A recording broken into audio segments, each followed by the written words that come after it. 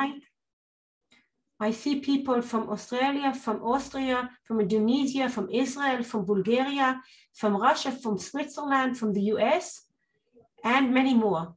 So today we are very happy to invite Stephanie Barnes to join us and to lead us. This idea of adding this session today, named Radical KM, was not part of our initial syllabus. However, when we got to know her ideas, we were so positive. We were so, we understood deeply that if we're speaking about advanced KM, this is another perspective that should be taught, should be shared with people so they can fly and take KM to even higher and better results. So I won't continue. And Stephanie, the stage is yours. As you see, people are joining in. Please start. Great, thank you. Let me share my screen here to get started. So thank you. Yeah, I'm excited to be here talking to all of you. So just a little bit about who I am. For those of, I know there are a couple of people on that know who I am already, but for the majority of you that don't have any idea who I am, I am an accountant and IT management person by education. So I have an undergrad in accounting and an MBA in IT. I've been doing knowledge management since 1999 and been self-employed as an independent consultant since 2008 and 2003. So I got started in knowledge management at Hewlett-Packard, where I was at HP for 7 years, 4 of them doing knowledge management. And I am Canadian, but based in Berlin, hence the last lack of German accent. And to get started with, we are going to do a little guided meditation to get us focused on what we're doing here for the next hour. So I think everybody was in their home office. I didn't notice anyone driving or doing anything like that. So but get comfortable, take a slow, deep breath and close your eyes. Let go of any tension you feel as you sink into the surface you're resting on, becoming still more comfortable and relaxed. Take another slow, deep breath and release your thoughts, letting them drift far away. And now take a third slow, deep breath and know that in this moment, all is well and you are taken care of. Imagine stepping through a doorway into the light, into a beautiful, calm meadow filled with wildflowers. It smells beautiful and fresh. The breeze is gentle and warm on your face. As you try to step further into the meadow to enjoy the peace of the surroundings, you notice a series of strings holding you back, stopping you from taking more than a step or two. They don't hurt, they just gently stop you from moving forward. As you look at them, you realize they aren't that thick, they're quite thin, and they wouldn't be difficult to break free of. As you consider your situation, you notice a pair of scissors in your hand. You cut each string one at a time. As you cut the string, the end that's attached to you dries up and turns to dust, blowing away in the breeze. As you cut each one, you feel a sense of release and freedom.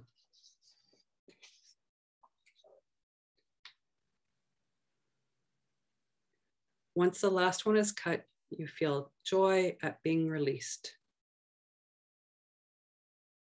You can now easily move into the meadow and bask in the sun and the peacefulness of your surroundings. Glad to be free of those strings that were holding you back. You breathe deeply and slowly, taking in the scent of the flowers and the warmth and gentleness of the breeze.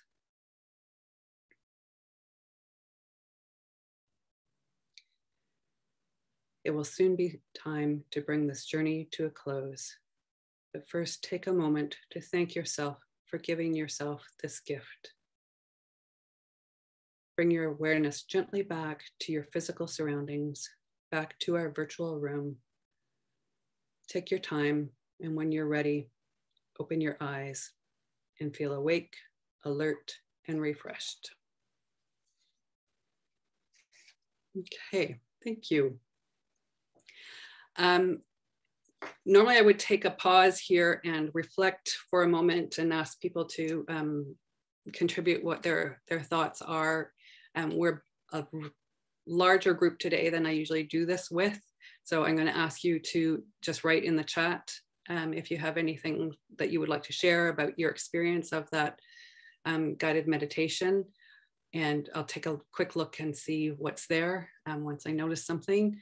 But yeah, that's I do this at the beginning of my workshops and my classes, and sometimes in my meetings. It just helps us get centered and leave everything behind, and yeah, get really productive. Everything is so chaotic, and we're jumping from meetings, one after another, back to back, Zoom or Teams or Google Meet. And so I find that taking a couple of minutes really like that and really helps us get focused. So let me just take a look at what people are writing. So relaxed, feeling of being unlimited. Oh, lovely. Thank you. Heavenly, worked well. Thank you. Great. Excellent. It's interesting. Sometimes people haven't meditated or done anything like that before. So it's really been a little bit, on one hand, unnerving for them to do that, but also really positive. So yeah, thank you for sharing your comments. And moving on. So as we all know, the world has changed. It has definitely changed since 20 years ago, more than 20 years ago, when I started in knowledge management at Hewlett Packard. In those days, it was about people, process, and technology, and it still is about people, process, and technology. But in those days, it was more about creating repositories and yellow pages of user profiles, and yeah, making things, expecting that there was a sort of a stock and flow, that things were relatively stable, and that's not really the case anymore. The world has become increasingly volatile, uncertain, complex, and ambiguous, or VUCA, for those of you familiar with that acronym. It's become more so in the last 2.5+ years with the pandemic, which has been both good and bad, I think. At least from my perspective, there's been good and bad things come out of this, more good than bad.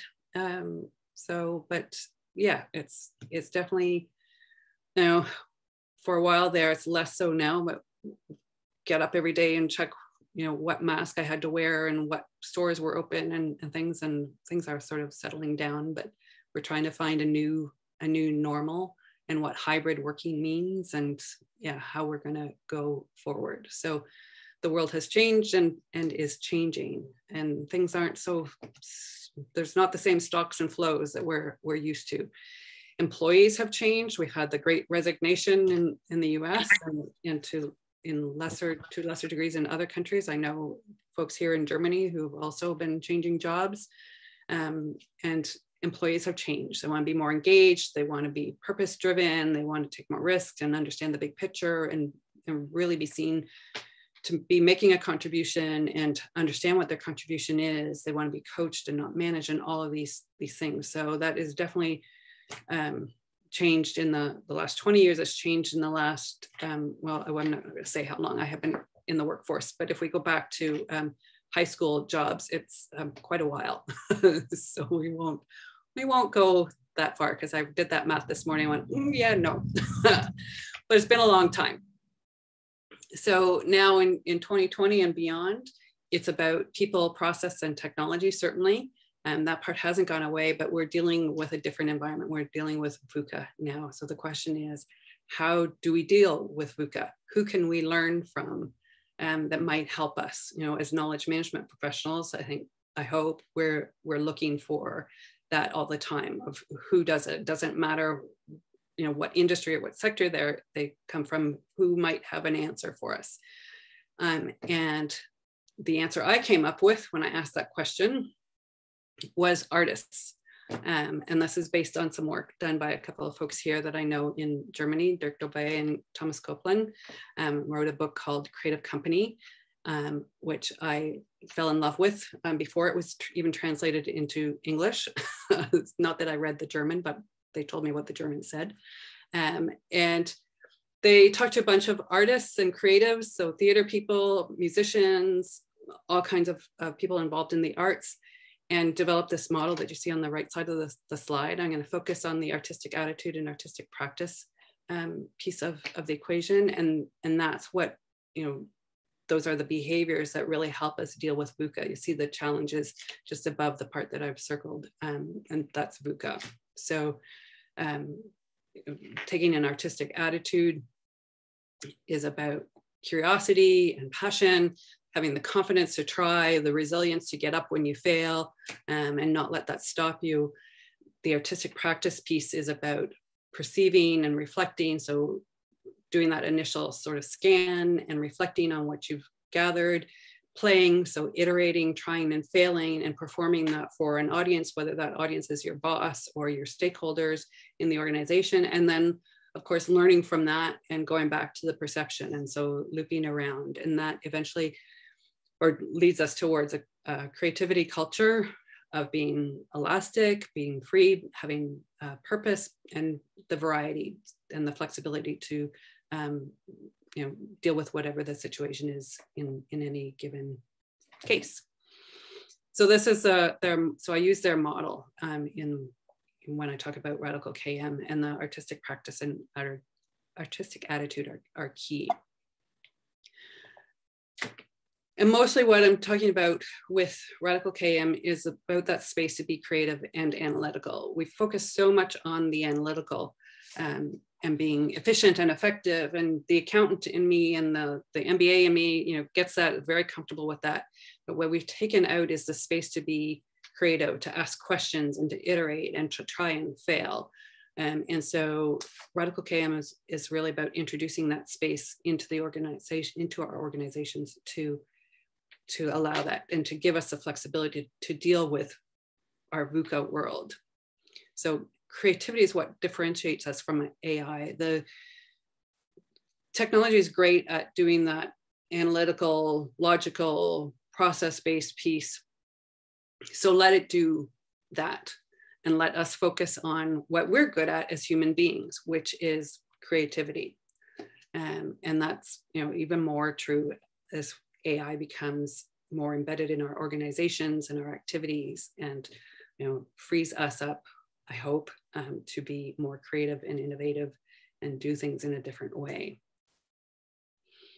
So, as I said, radical KM is really about making that space to reflect, to iterate, to experiment, to see what happens, to discover the best way of doing things, to make new connections, using creativity, using different, I talk a lot about art-based interventions because I have the experience of really having really good experience with those, helping people to look at things differently and challenge assumptions, challenge the status quo, and to really come up with some creative, different ways of solving problems. There's lots of case studies and research certainly that backs up my anecdotal experience.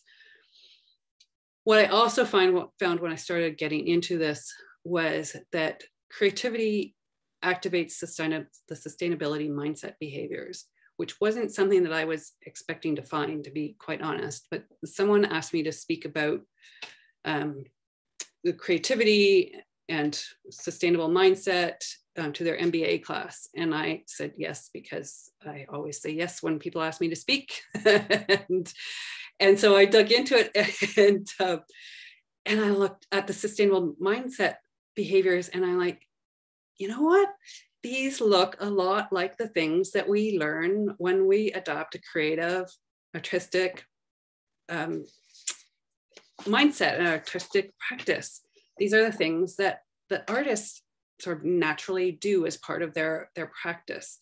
this big picture thinking, being a systems thinker, having a sense of purpose in their art and what they're doing, why they're doing it. They have a long-term orientation. They're very present in their work. You know, all of these things, I'm like, hold on here. Why, when I wrote the first paper, my first radical KM paper almost 2 years ago, I couldn't find anybody else that had made this connection. And yet to me, it was completely obvious. And it was something that we had educated out of ourselves, our creativity. And here we are in 2020, 2022 now, trying to be more sustainable, both in our organizations and, you know, products and things that we're doing, but also in our lives, and taking care of ourselves. And we had educated out of ourselves the skills and the abilities that would have made that purposeful or that possible.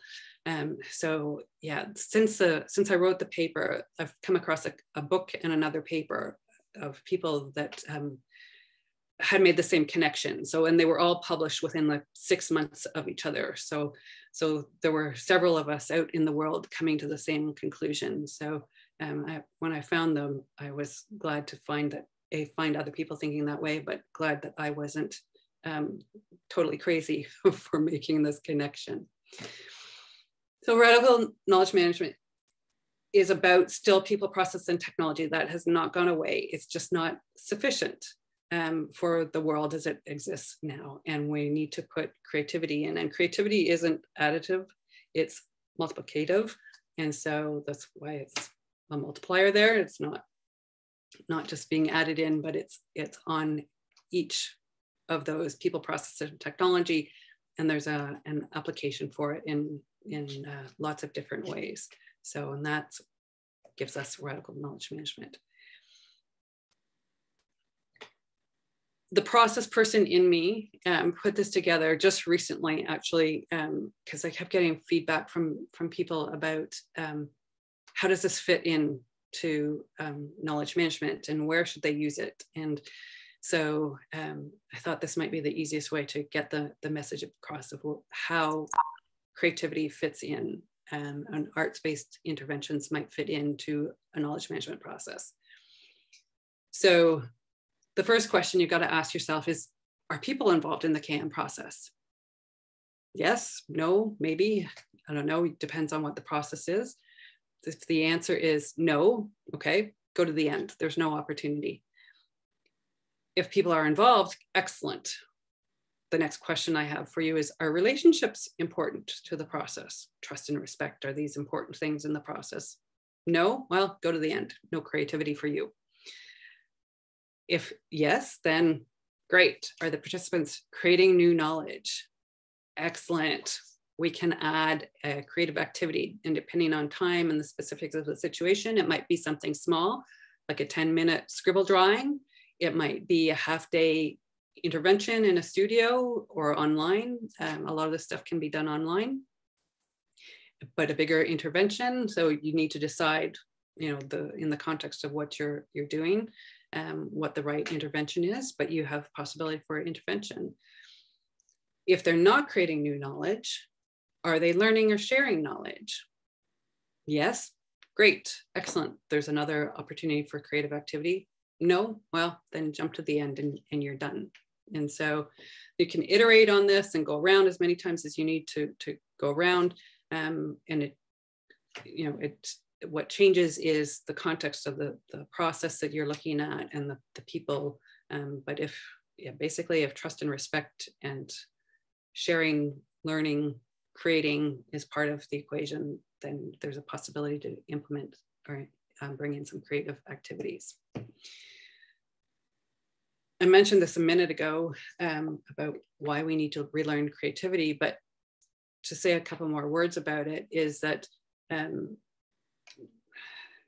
with the advent of production lines in the late 1800s, in the late Industrial Revolution, schools began to focus on educating people to go and work in factories. That was the purpose of education. And that's when a lot of the education systems that we're still dealing with, you know, were down their start. Unfortunately, or fortunately, depending on how you look at it, the world has changed and we're not all going to work in factories, attaching one bolt to another nut or some piece of metal to another piece of metal. We're working with knowledge and we're working with papers, and we need to think about things, and that requires different skill set than production line thinking. And so we need to get out of that mindset and relearn our creativity where it wasn't applicable in, in Henry Ford's Model T production line world. It definitely is a necessity in our knowledge creation, knowledge economy that we're currently living in, 150 years on. Creativity allows us to experiment and come out of our comfort zones. Scary for some, but ultimately a good thing. It gives us a voice and it helps redirect our energy. So there's a lot of personal benefits in tapping into our creativity, which then follow on into our organizations. Because if you've got improved focus and improved problem solving, this is a good thing for coming up with new solutions, new ways of looking at things, adapting to our VUCA world. So the other aspect of it is to bring our whole authentic self into our work, which I have heard about for the last,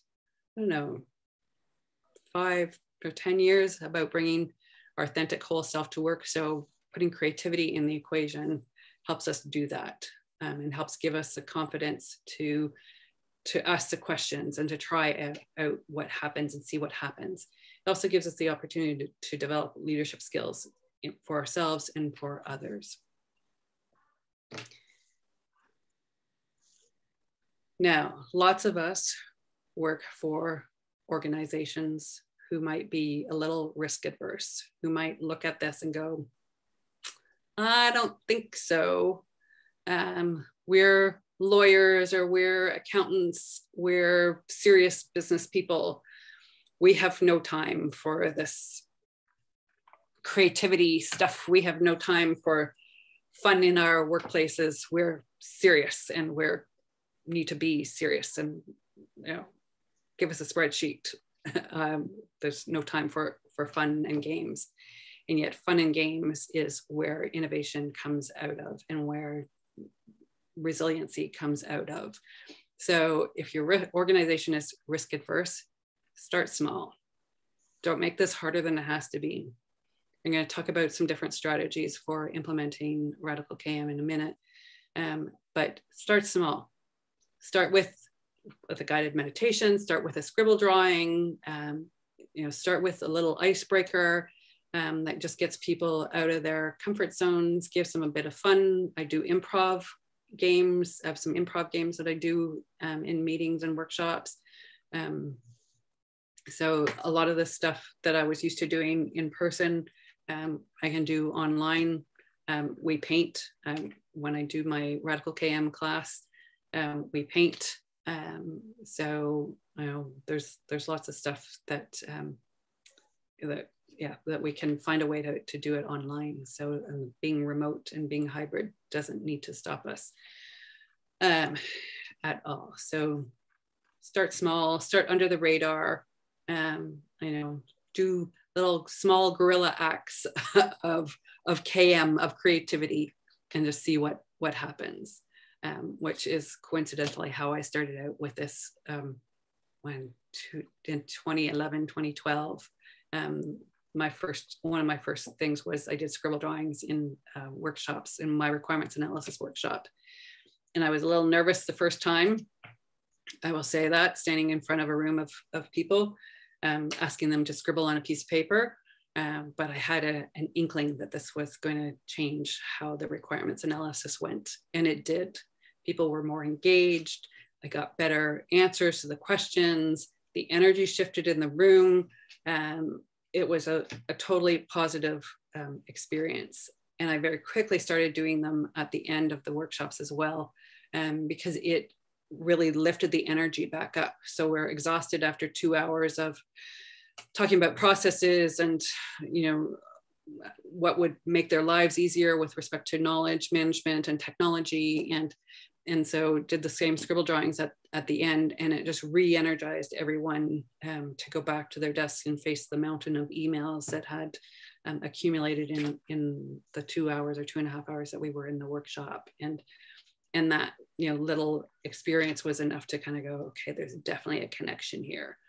So you know, Radical KM is something that I've worked on since 2011, and bringing it in to our organizations and the people that I'm working with. So how do we become more creative? This is a short list. There's lots of things that we can do, but playing, arts and crafts, I like the arts stuff, like I say. And it's not that I was particularly artistic as a kid, because I wasn't at all. But I do enjoy it now. And as you can see behind me, I have a studio. I paint as well. So I've had exhibitions here in Berlin and in Toronto before I moved. And yeah, that's something I enjoy doing and sharing. So, but exercising, you know, sometimes I'm not in the mood to paint. I go out for a walk, doing improvising when I'm doing a workshop, you know, the little games, just being conscious about what you're doing, being present in the moment, which is one of the things about arts and crafts or photography. Some of those creative activities force you to be focused on the here and now, and stop thinking about everything else that's going on outside of the here and now. And so that really helps your brain process things and crunch away on things that you're maybe trying to solve. And if you're anything like me, often wake up in the morning and go, I have an idea. So, you know, we get so caught up in I have to have an answer now. Well, this is not how things work. So we need space. And so some of these things, or all of these things, help facilitate that, giving ourselves some space and making those connections.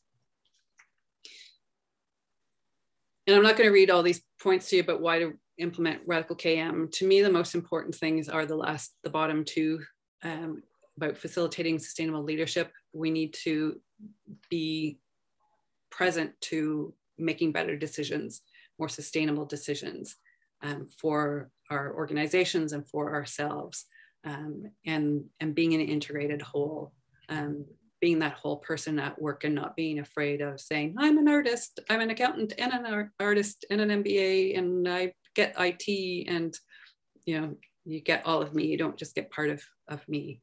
So this is good for everyone. So implementation, how are we doing on time? We're doing okay for time. Recalling that knowledge management is about learning, continuous learning, organizational learning. And when we're talking about learning, the roots of how humans learn is by being playful, by being curious, iterating, trying and fail. If you look at kids,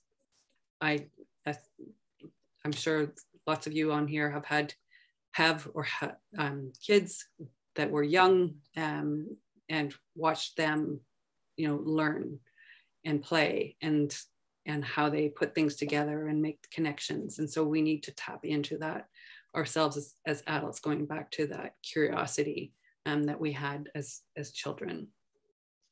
So, and as with any other knowledge management activities, we need to be aware of the organization's culture and the maturity of the organization, and make sure that we're adopting our strategy and our approach to what the organization is ready for. So a minute ago, I was saying that lots of organizations are risk adverse.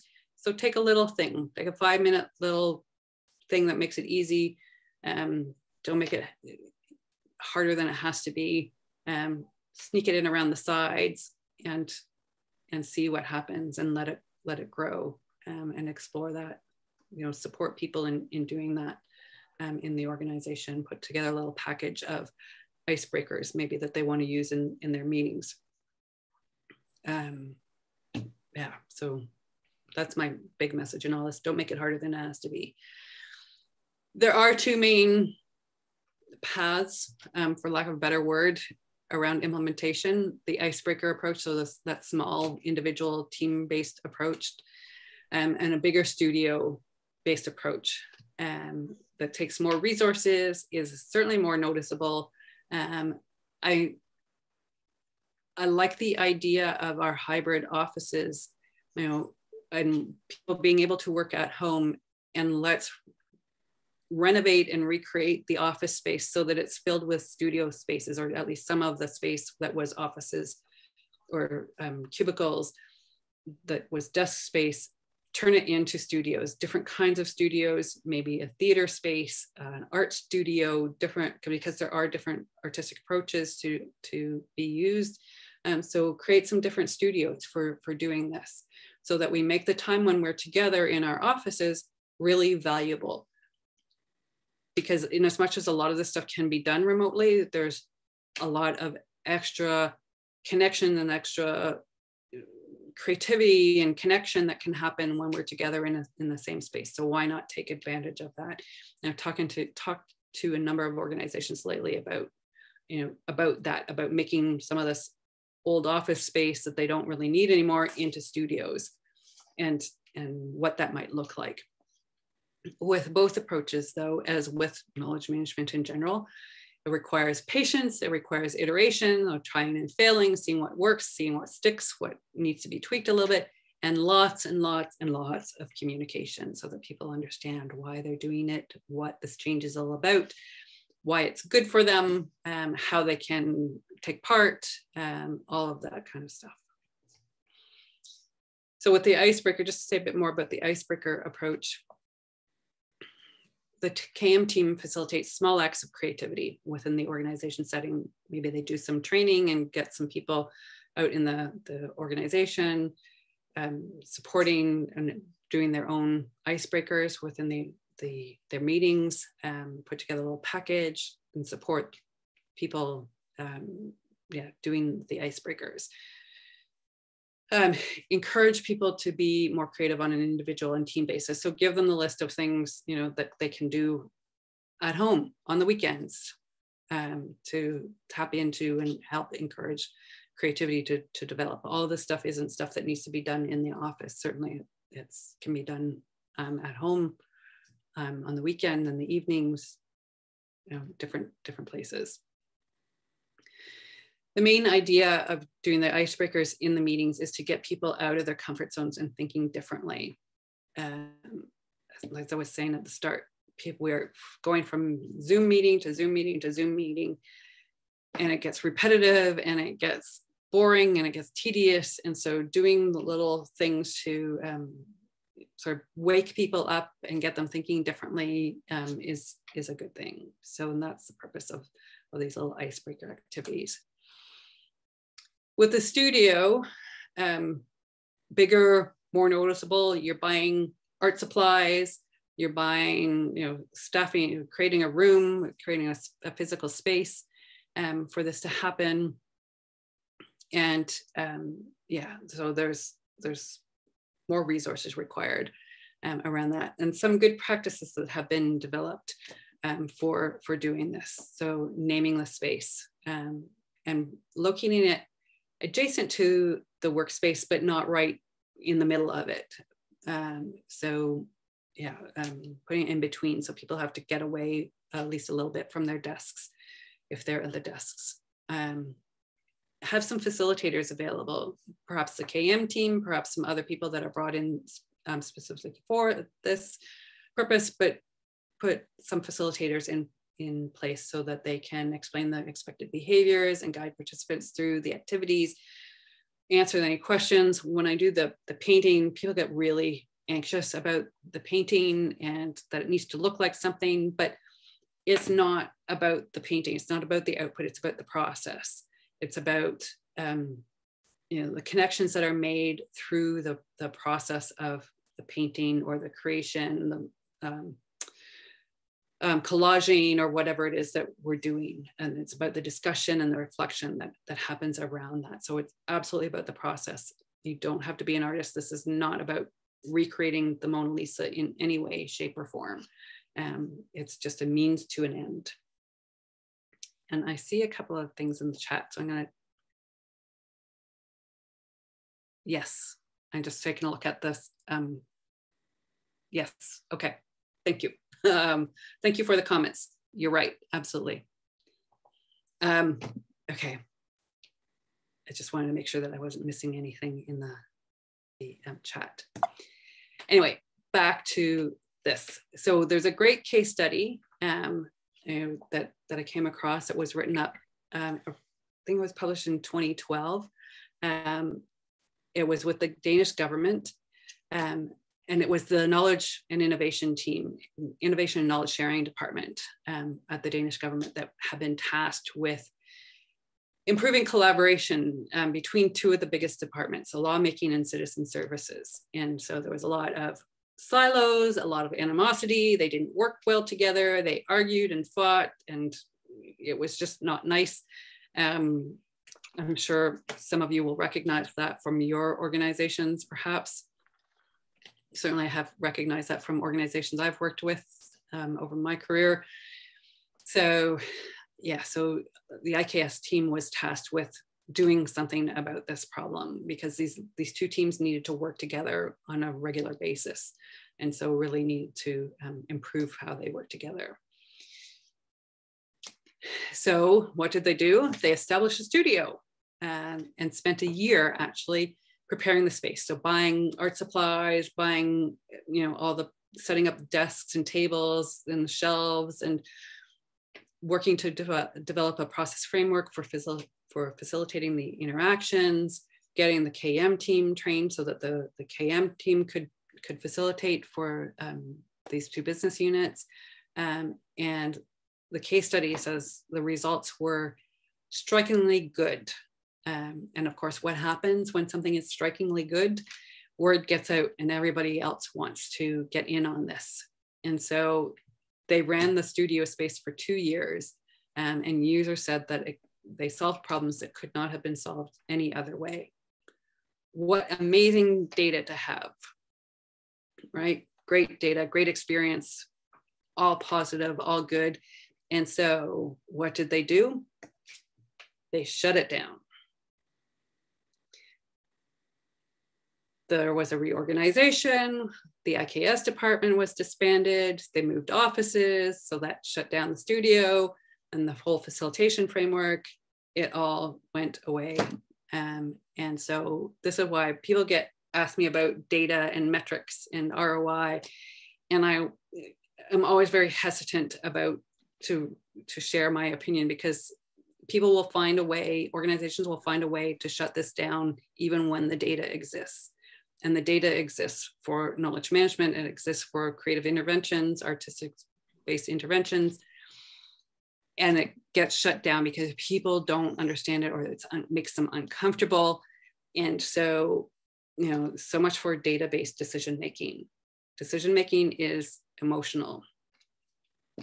So tap into the emotions of people, connect with them on that level. Then you can get all the data you want to support that, but connect with them on an emotional level. Anyway, unfortunately, this was shut down, and yeah, that was the end of it, unfortunately. Now we're going to do a quick little activity before we get into the next part with the breakout rooms. So I'm going to ask you to get a piece of paper. Just a piece of scrap paper. It doesn't have to be anything fancy. Get a pen or a pencil or a marker, something to write with, something to make a mark with.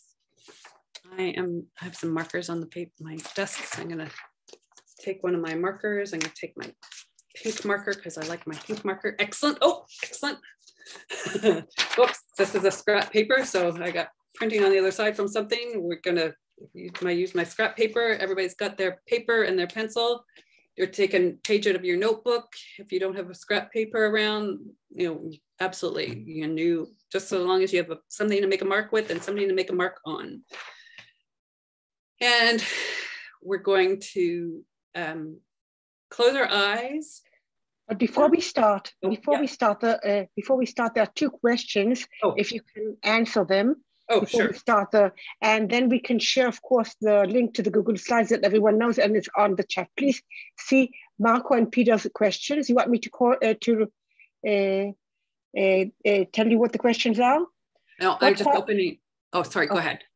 What kind of problems were solved in the studio, and are there any examples? That was Marco asks, and Peter asks, and what were the pilot results that were so good, even that you don't have the metrics themselves? If you can please share. Sure. I can actually share the case study that was written up. That it's like 14 or 16 pages long, and I can share that with you. They were things that were really specific to those two teams. They were about implementing changes in government law, and I honestly don't remember the details of them now, but they had solved these. They were about implementing laws that had been passed in Denmark to things like helping people to cross the road, redesign the crosswalks so that people could cross the road, like visually impaired or people that had some kind of disability, other challenges, was one of the ones that's coming to mind. One of the problems that they solved. But yeah, I'm afraid I don't remember all the details. Out of the box problem solving. Absolutely. It wasn't stuff that they were getting any answers to, passing emails back and forth. So I brought them together, and they spent the sessions were typically 5 days long, and so they spent time getting to know each other and communicating and working together. So there was a team building aspect to it. So it broke down a lot of the animosity and a lot of the competitiveness between the two teams, because that was part of the dynamic between the two teams. Each one thought that they were right and the other one was wrong, of course. And so bringing them together in a shared space helped break down some of that conflict. So okay. I think that answers both questions. Okay. So let's go to the breakout rooms. We are listening to the task. No, not yet. The task. Not yet. The activity first. So everybody's got their pen and their paper, or the marker and paper, and we're going to close our eyes and scribble just for a second. Not long, but just to scribble on the paper. I will hold my scribble up. I don't know if you'll be able to see that. Hopefully you can see that a little bit, what I did. So, and we're going to do 5 more scribbles or 5 more additions. You can keep your eyes open now for the future additions to your drawing, but this is your drawing. This is the start of your scribble drawing. So take it and rotate it around, see if there's a way that's more pleasing and appealing to you. Can you show it again to everyone? Yeah. So we copy it? Oh, you don't have to copy it. You make your own. Make your own scribble. Close your eyes and do a scribble. Be brave. Be brave. It's not about copying mine. So rotate it around and make an addition. So make an embellishment, add something to your scribble that you feel improves it. So I'm gonna add, I added, I don't know if you can see this or not. I added a couple more lines here anyway, if you can see. Do you have a thicker marker? Because we hardly see what you're doing. I'll see if I have a thicker one, but it doesn't really matter what I'm doing. Okay, so just because people are trying to see what you're doing. Okay, let me trace over these. But it's more about you making your own marks on your own paper rather than, I'm just showing you mine so that you know that it's really not looking like anything. So there, I found a black marker. Is that better? Yeah. Okay, so that's what mine looks like right now. So that's with after 2 rounds. So add a third, we're at a 3rd round, add something else to your drawing, your scribble. I don't know what I'm gonna add here.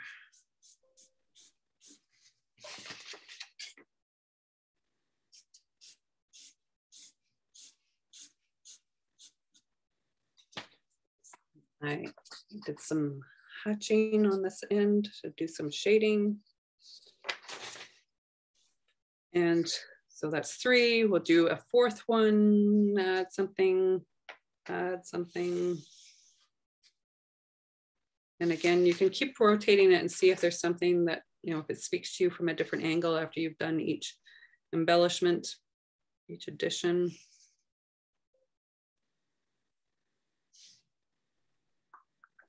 I'm up to 2, 3, 4.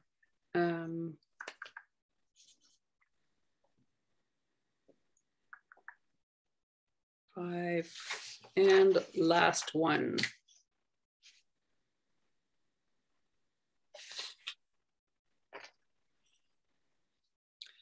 Okay. So that's what mine ended up looking like, kind of a bird's head. It doesn't have to look like anything. Sometimes mine look like something, sometimes they don't. So if anybody would like to share hold theirs up to the camera and share theirs. I don't know, Moria, if you want to share yours. They can be hard to see. Oh, yep, excellent, thank you. Anybody else wants to share? Stuart, take yours higher. Ah, excellent, thank you, Stuart. Yeah, and also I see, Alina, we can't see yours. It's not too bright, but who has a duck there? Gerizana, yeah, great duck. Excellent, thanks. I got to make, excellent. Thank you. Thank you for sharing those. Yeah. Okay, now we can go to the breakout rooms. You're all primed to come up with oh, I need to give you the question. It's so also on the slides of the breakout room, but please explain. Yeah, so just in the breakout rooms, now that you're all primed after having done the scribble drawing, is how would you deal with people who don't understand the value of creativity in Radical KM? How would you maybe convince them? What would you do? So this is a change management kind of question, education, communication kind of question. How would you convey the value of creativity and Radical KM to your, maybe even just to your KM team? Tell them you've been at this webinar, you came back with this cool idea, this crazy woman in Berlin, and ask them what they think. How would you present it to them? How would you convince them that it was something you should try in your KM team? Okay, so we have 8 minutes. Yep. Let's start.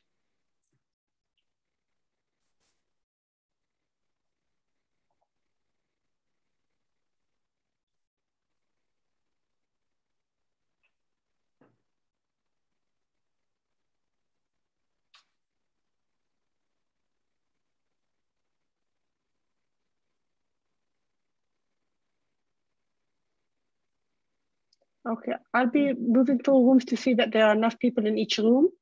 And you have the link so you can already tap yourself in and see what people are doing. Yep. Of course, I can send you to some rooms if you want specifically, but. No, I'll just look at the slides.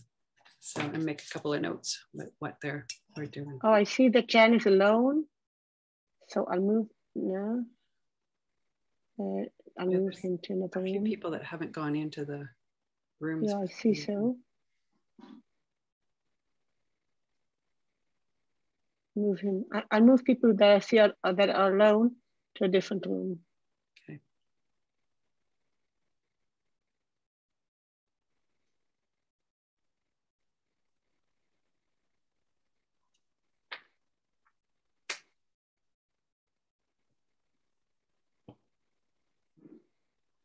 Okay, seems all good.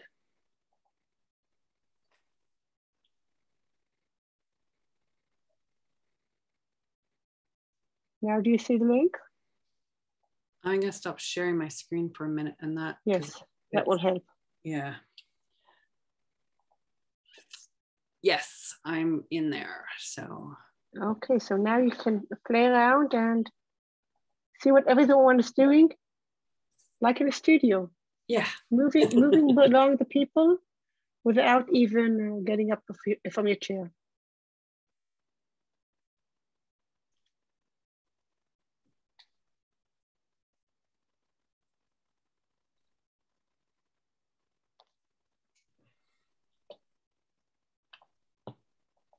Room number 1 is empty, so we'll skip it. Not enough people joined, so I moved them to another room.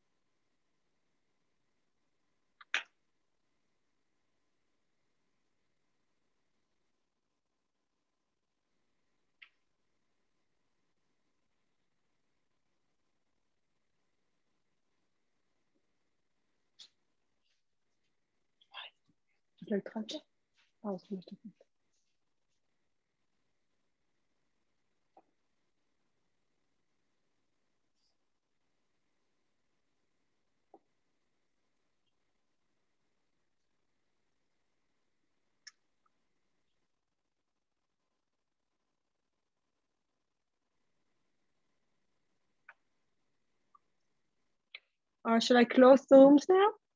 Sure. Yeah, I've made some notes. So. Okay, 60 minutes notice, and they're all back with us. Okay, I'll go back to sharing my screen.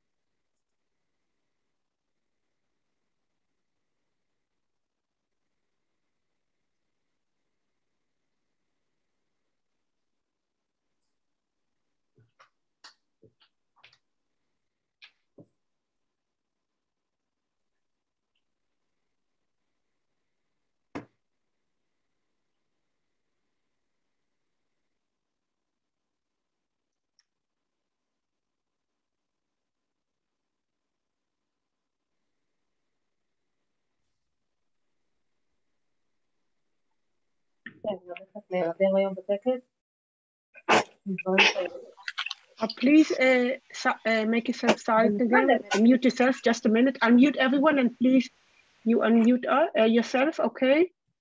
Just a minute. Yeah, they're all muted. Thank you, Anat. Okay, here you are. Great. Great, thank you. I was looking over your shoulder as you were doing that. I had access into the slides. So lots of groups were saying about just do it, some version on having the experience. And this is absolutely something that the best sales pitch is the experience of doing it, because it's counterintuitive for lots of people. And so the best way to get over that, in my experience, certainly is in giving people the experience, which is why I do these little things in even like an hour-long session, is so that people get a little taste of it. So that was good. There was a couple of groups said about sharing the data and case studies. That's definitely helpful.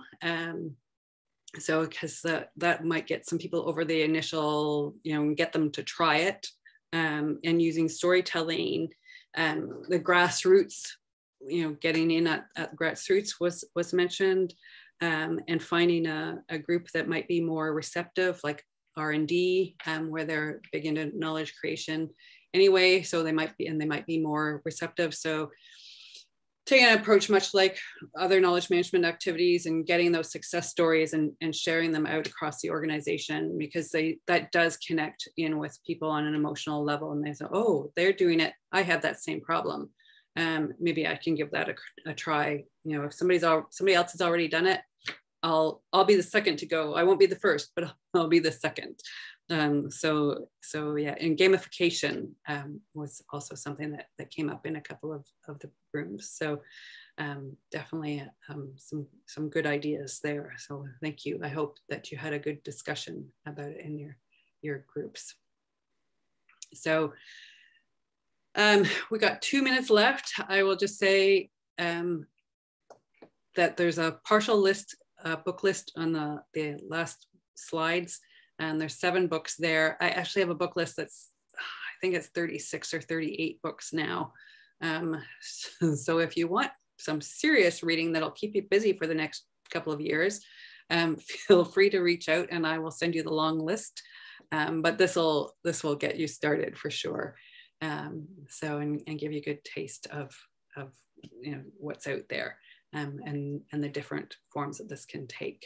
So, and lastly, this is my contact information. So if you want to reach out and get in touch, you can radicalkm.com also works. Will take you to my realization of potential page, or find me on LinkedIn, send me a WhatsApp or a message on my phone. I'm always happy to talk about this stuff. So, and help you bring it to your organization, because I think it's time for that. And it's time because it's the top of the hour. So I don't know, can we take a minute and do any questions? There's something in the chat.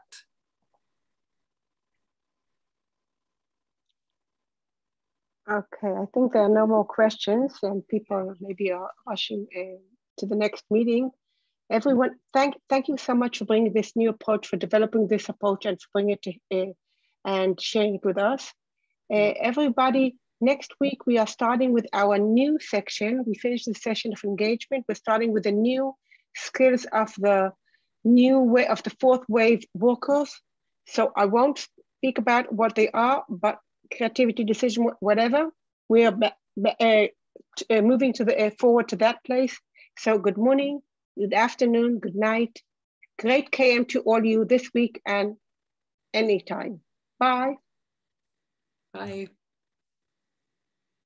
Bye. Thank you, Bye. Stephanie. Thank you. Bye. Hey, everyone. Thanks, Steph. Thank you very much. Thanks. Bye. Thank you, Stephanie.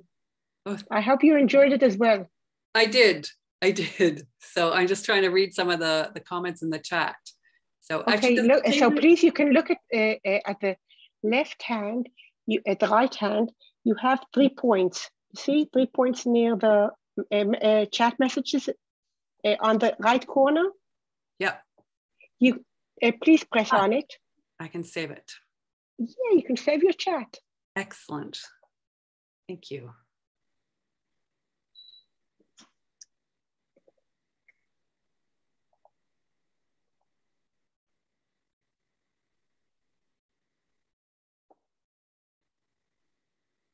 Yeah, I'll be curious to see if you get any feedback from anybody about the session. So. Oh, I'm always sending feedback form. 2 or 3 may answer, and I'll share it with you so you can see the results. Okay, perfect. Thank you. Of course. Bye. Thank you, Stephanie. Okay, bye. Bye. Bye, Manuel.